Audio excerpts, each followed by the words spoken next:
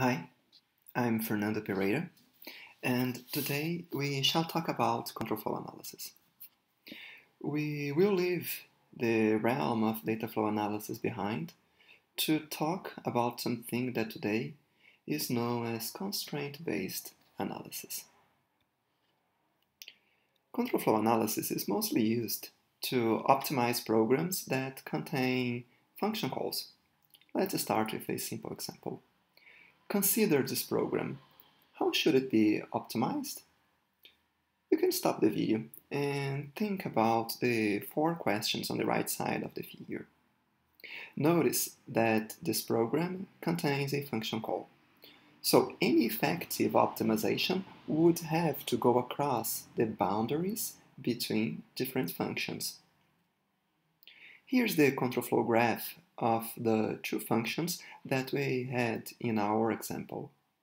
We know that the CFGs are related, but how are they related? What's the glue that connects these 2 CFGs? Well, we can build a kind of inter-procedural CFG by connecting the calling point of each function with its return point. Here's an inter-procedural version of the CFG. In this new expanded CFG, we can run constant propagation, for instance, and then we would be able to even solve the entire loop at compilation time. Let's complicate our optimization a bit. Now, instead of calling the function explicitly, we are calling a function pointer. How can we find out the inter-procedural control flow graph? The goal of today's class will be to answer this question. And to do this, we shall rely on the work of Inlining. We will be using the techniques first presented in his paper, Control Flow Analysis in a Scheme, that was published in PLTI in 1988. That's the only paper that I know that contains the word oops, and that's why I love it so much. The control flow analysis of Inlining is useful to reconstruct the CFG of programs that contain dynamic dispatch. Dynamic dispatch is the act of calling a function through a pointer. That's pretty common in object-oriented programming languages, but a kind of dynamic dispatch also happens in functional programming languages, where you have higher-order functions, that is, functions that are passed as parameters or returned from other functions. We will focus on functional programming languages in this class, but we will also show examples from languages like Python and Java. So here I have a program in SML.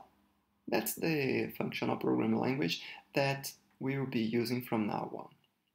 Would you like to try to figure out what's the value of this program? Trickier question. What's the CFG of this program? We have functions being passed left and right all over the program. It's hard to figure out how its CFG will look like. And here's an example of code in Python that also does some dynamic dispatching of functions. The question here is which version of add, the method add, is called at the end of the program. That version implemented in class A or that version implemented in class B? Notice that this answer depends on the program's input. One of the cool things about knowing the target of function calls is that we can inline them once we know them. Inlining is a very effective compiler optimization. Do you know why? Inlining avoids the cost of performing a function call. This cost involves passing arguments from caller to callee. But the main benefit of inlining, actually, is that it enables more optimizations. Most compiler optimizations are restricted to a single function. That is, they are intra-procedural. So inlining sort of extends the reach of an intra-procedural optimization to the whole program. For instance, even with an inter-procedural CFG, we cannot do constant propagation in this program. Can you think on why? Think about it. The arguments of arith are constant, but they are both passed to the same variables, which are the formal parameters of arith. And in this case, we have different constants colliding, leading to a non-constant abstract value, as we had seen on the class when we saw constant propagation. We would not be able to do constant propagation here.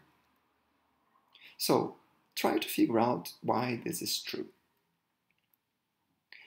But once we inline functions, then we can run constant propagation, for we have a different copy of each function body, and each variable in that body receives only one constant at a time. See that constant propagation would work on the program on the left. However, discovering which function we can inline is not very easy. Programs can be very complicated. Even this program here on the left, that's rather small, already makes it hard to pinpoint which functions could be inlined at which places. So in the rest of this class, we will figure out how to discover the necessary information to be able to inline code. And that concludes our introduction to control flow analysis. In the next class, we shall talk about what's a valid solution to a control flow analysis.